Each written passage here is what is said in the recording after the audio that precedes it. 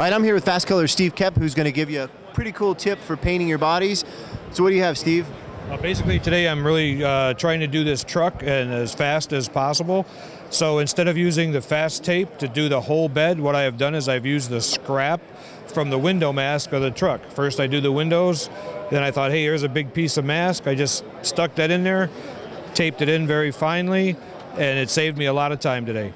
Saved you a lot of time and some tape, right? Yes, sir. All right, thanks, Steve. All right, thank you.